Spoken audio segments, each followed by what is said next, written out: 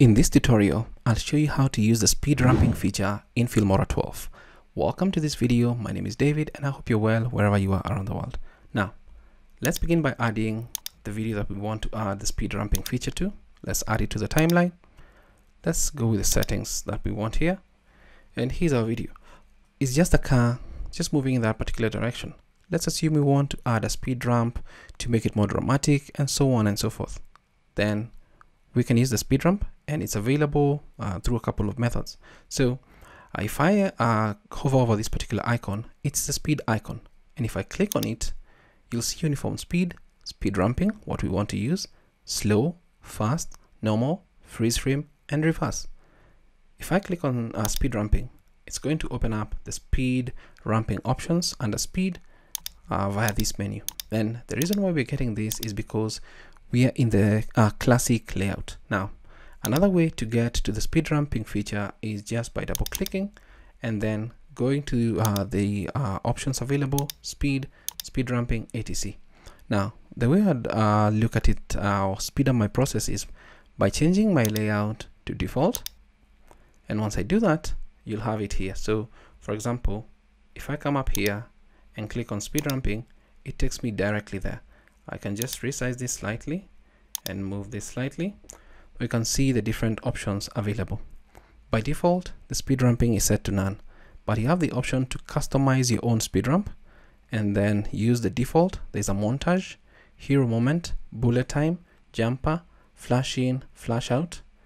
Scroll down slightly, and then there's skate shots. So kinda the way it's used is more in things like skating, for that kind of cinematic movement that you'd like to see, especially when people are skating on maybe a course or something. So let's say we want to add, let's say something like a montage.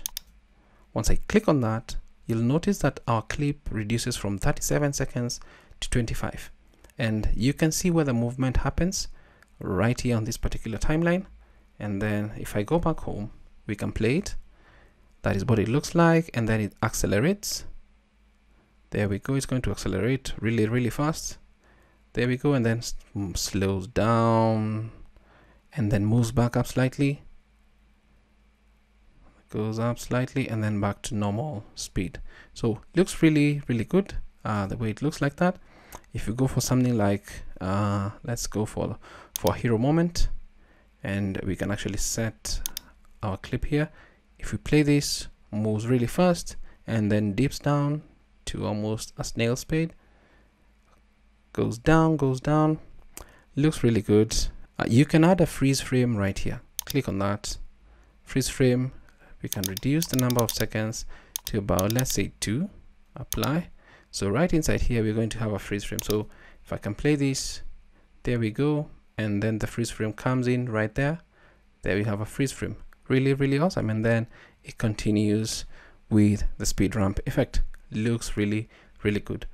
You can also customize your own speed ramp. Let's say customize, and then you can change these points the way you want them to be. Let's bring this one down, bring this one up, click here, add another one, bring that particular point down, and then you can save it as a custom so that you can reuse it over and over again. So if we go back home right there, let's play. There we go. Super fast, slows down, and then goes up super fast, very, very fast. There we go, and then slows down. So if that is something you'd like to use, then you can use it. We also have the option to maintain audio pitch. Now this is important to avoid having gibberish kind of audio in your video. So I always ensure that this one is checked. It's already checked by default, so that you can actually keep everything sane for that matter. So let's save it as custom. Let's say good movement, and then click on OK. So once you do that, you'll see it right about there, and you can delete it depending on what you want. So that is how you can use the speed ramping feature in Filmora 12. I hope this video is of value to you. Thank you so much for watching.